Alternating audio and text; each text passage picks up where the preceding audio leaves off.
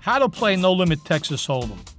No Limit Texas Hold'em is the Rolls-Royce of poker, the game the big boys play, the game the World Series of Poker is all about, the game you want to play. You will need a standard deck of playing cards, poker chips or money to bet with, a dealer button or chip, a small blind button or chip, a big blind button or chip, a working knowledge of poker hands, a group of players, and a table or surface to play on. Step 1. Choose the dealer for the first hand and denote that person with the dealer button placed on the table. Step 2. The dealer shuffles and cuts the deck of cards. Step 3. The player to the left of the dealer is given the small blind button, indicating that he or she posts a small blind bet. The player 2 places to the left of the dealer is given the big blind button and places the big blind bet. These are considered the ante and vary from game to game. Step 4. The dealer deals 2 cards face down to each player. Everyone assesses his or her hand, and the first round of betting follows, beginning with the player to the left of the big blind and continuing clockwise. Each player's 2 private cards are called his or her hole or pocket cards. Step 5.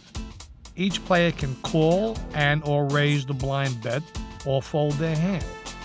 In No Limit games, any player can also go all in, staking all their remaining money or chips at once. It's this chance to win big or go bust that brings No Limit Hold'em games their reputation for high stakes and higher drama. Drawing a 2 or 7 in different suits is considered the worst possible starting hand for a game of Texas Hold'em. If you get them, fold them. 2 aces is the best possible draw. Step 6.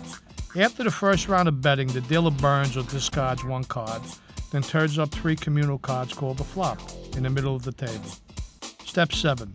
A second round of betting follows the flop, starting with the player to the left of the dealer button and continuing clockwise. Step 8. After the second round of betting, the dealer burns another card and turns up a 4th communal card called the turn. Step 9. The third round of betting follows the turn. Step 10. Finally, the dealer burns another card, then turns up a 5th communal card called the river. Step 11. A 4th and final round of betting follows the river. Step 12. If everyone but a single player has folded, that remaining player is the winner and doesn't have to reveal his or her cards. Step 13. If 2 or more players remain, they reveal their cards in what is called the showdown. The winner is the player with the highest 5-card poker hand, made up of any combination of the 5 community cards and his or her 2 private cards. If 2 or more players have the same winning hand, the pot is divided evenly. In a showdown, the last player to call the bet shows their cards last. If nobody has bet, it's the person to the left of the dealer's button. Step 14. When a hand has been played to completion, the dealer, small blind, and big blind buttons rotate clockwise 1 player to begin the next hand. Did you know?